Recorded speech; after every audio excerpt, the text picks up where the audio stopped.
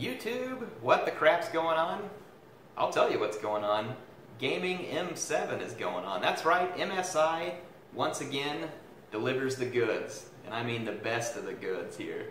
Well, some of you may say not, because there's some folks out there now who are liking Ryzen and then the X99 series, but whatever. When it comes to Intel's Skylake or Kaby Lake, this is the good stuff right here. This is a Z270 Gaming M7, and this was provided to me by MSI, so I want to thank them very much for giving me the opportunity to review this with you.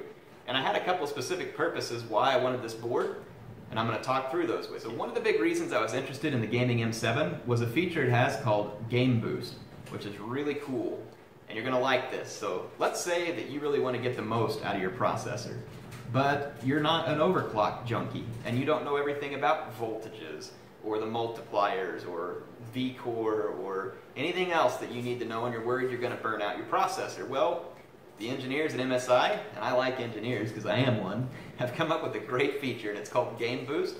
I've used a little bit of this in the past on a Gigabyte motherboard that was a different system, and I've used a little bit of it on a past MSI board, and it was never great. So I'm hoping for big things, and I'll be able to tell you what the Game Boost does. But essentially there's 8 different settings that it has. There's a physical knob on the motherboard that you can turn and push a button. It's pretty sweet. It's like an overclock button, literally. You turn the knob to the setting you want and push the button. Or you can do a software button, both in BIOS and in Windows. It's pretty sweet. There's a lot of control, and it has presets for certain Skylake and Kaby Lake processors. So it would be the i5 ending in K and the i7 ending in K from both Skylake and Kaby Lake. There's presets for it, and it tells you if you set it to, say, Profile 2, it tells you what it's going to aim for in terms of clock, and it does all the automatic voltages and everything else for you. It's a really cool feature, and I'm extremely excited to use it because you all know I play Total War games, and Total War is a very CPU-intensive game, and it has really gotten me into overclocking. But I don't know enough about it to really get great at it. Sure, I could go out and learn, but let's just say I'm looking for the easy way out, and I think this is going to be perfect. I have a new Kaby Lake processor. It's a 7700K. I'm sure there's going to be all kinds of arguing about Ryzen down in the comments right now, but this video is not about Ryzen versus Intel. It's just about me wanting a great processor that I can overclock, and Kaby Lake should be great. My goal is to get the Kaby Lake up to 5 gigahertz. And that's one of the reasons why I wanted this board, because the Game Boost in it can do that for me. This board has all kinds of extra features. It's got RGB lighting, which is really cool, so you can light the board up to match whatever kind of decor you got going on in your case.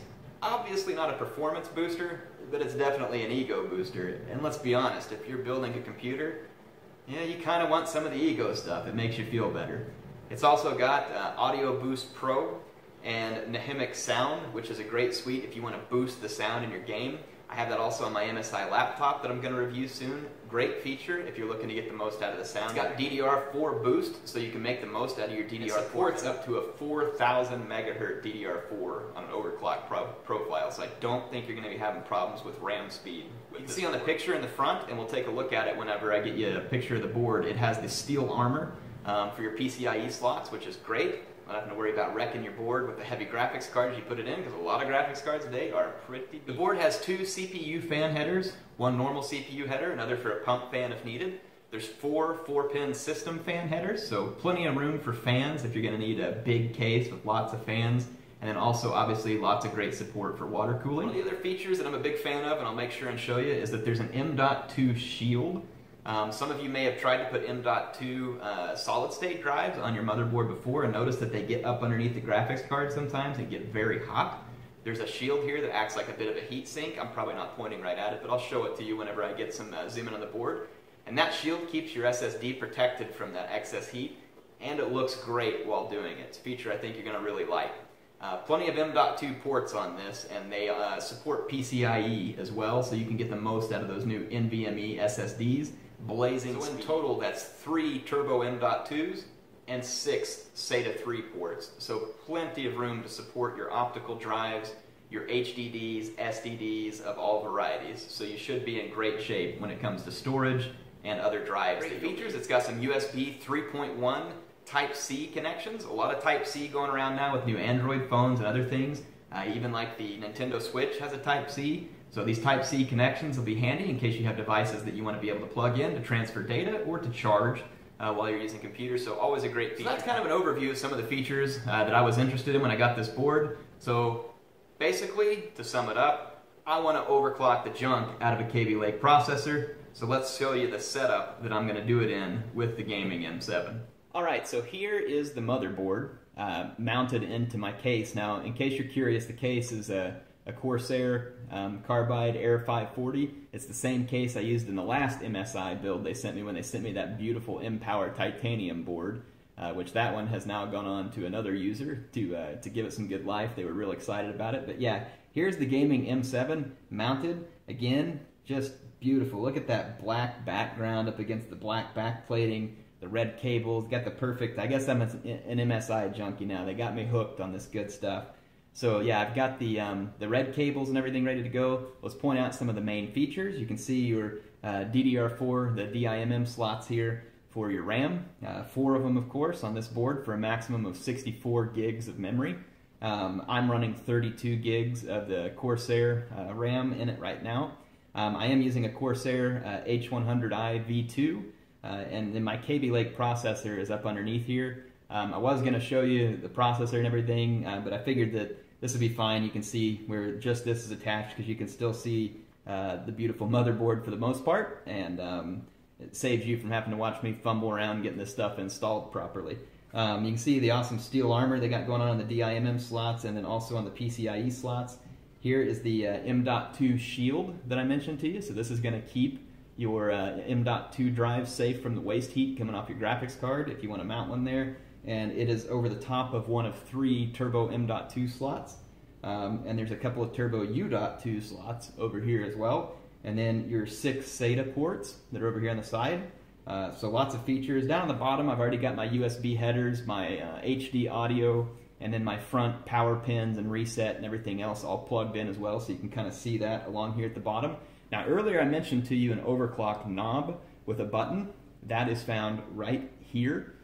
So you can actually twist this knob and then hit the red button to overclock the computer.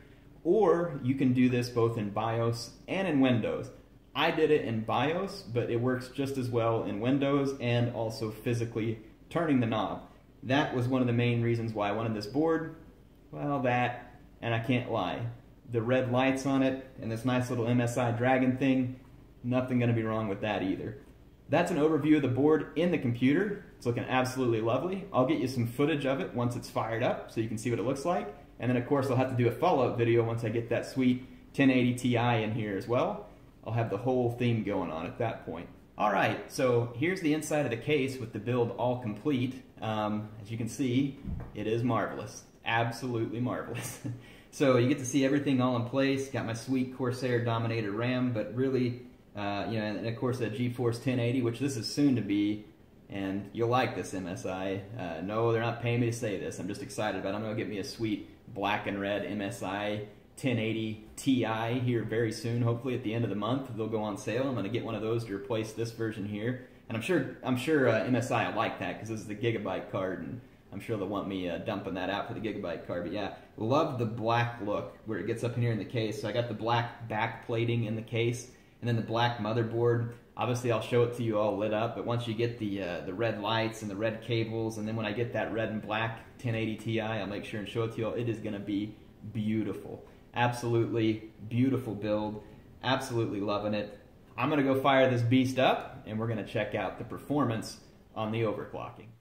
Alright, now here is the finished product all turned on. I apologize I don't have my camera in the stand anymore, so if it's shaky, that's just the shaky hands of air. Oh my goodness, it looks beautiful. Obviously I think it would look a little bit cooler still with the red LED fans, but I'm going to prevent myself from spending more money on my computer since I have the new graphics card coming up. That's going to look awesome, but anyway, there is the awesome internals with the gaming M7 in place. Check out the sweet RGB light effects all over it. Very, very nice. Very nice. Excellent touch. Beautiful build. Great motherboard. Let's go check out some of the features in Windows. Alright, I'm going to do my best to do this because I'm holding the camera with one hand and using the mouse with the other. This is the Game Boost feature over there in the corner that I told you about. This is the BIOS that we're in here, MSI Quick BIOS 5. And this game boost feature will automatically overclock your CPU, and it'll match with your RAM speed. And then right now I have it set to 6, which is a 4.9 gigahertz overclock. The stock on my processor is 4.5 at the boost speed. We're going to click here, and I'm going to show you just how easy this is. I've just set it to 8. 8 is the 5 gigahertz setting. And then all I have to do is just go over here, click out of BIOS, and we're going to save the changes. And that's it. Alright, so it's time to see if this thing can really do what I said it could do. So I've got a few different programs pulled up here, and I'm going to explain a few things. I have MSI Command Center, which is a feature that comes with the board open. Now, I find for the most part that this software is really quite good, and I have a feature disabled accidentally. You can actually do the game boost from right here, but I have it disabled, and you can go into the settings and change it to where you can do that from here, but I have it disabled so that I can do it from BIOS. But in any case, I was sitting back here. It'll show you, here's all my different CPU cores, and it shows you the multiplier they're at, which right now is by 50, and we can confirm that over here on this CPU Z MSI edition. So my core speed is 5 gigahertz, and we'll run a little benchmark here in a minute. I've got temperature recording down here too. You can see it runs pretty hot. Now, part of the temperature spike actually is MSI Command Center. It uses a little too much overhead, I'll say that about it.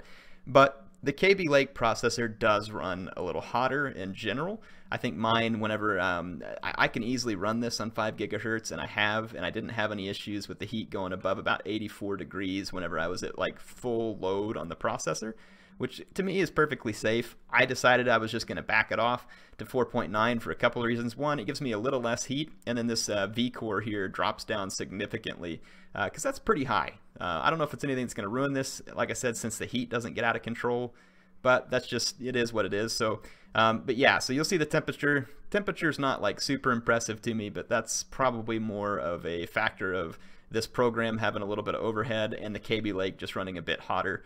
In fact, we can just show you. I'm going to go over here and run a bench, and we're going to benchmark the processor. So we're going to hit bench CPU, and we will bench it up against the Skylake and see how it does overclock to 5 gigahertz.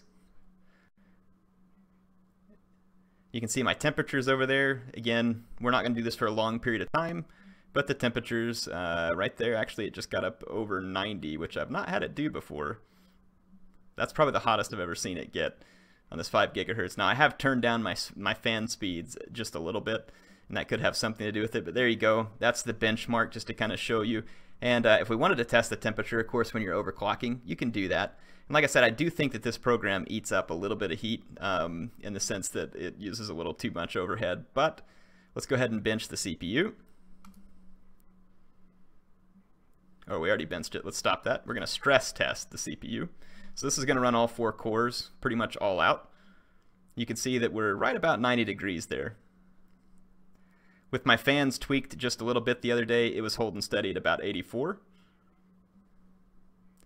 But you can see here, I mean, nothing that's going to blow up my processor. As long as the ambient temperature in the room stays normal, we can run at 5. Now, of course, if you're a real overclocker, you might be able to get 5 gigahertz out of this chip without running it clear up to this 1.382 V-core, which is pretty hot. But yeah, anyway, you can see here that roughly what temperature we're going to run at when the cores are running all out. And of course, you could let it run this way for a while just to make sure that the heat would be steady. And it's kind of doing some weird things over here too, so we're going to stop. But in any case, that'll give you an idea just to show that the built-in overclock did work. Since it's only 100 megahertz different, I prefer to run this chip at 4.9 just because I don't have the knowledge to adjust the voltage on my own to bring down that V-core just a little bit. But I mean, I think you could safely leave this there, especially if you just tweaked your pump speeds and stuff. Right now I have my water cooler set to a quiet profile.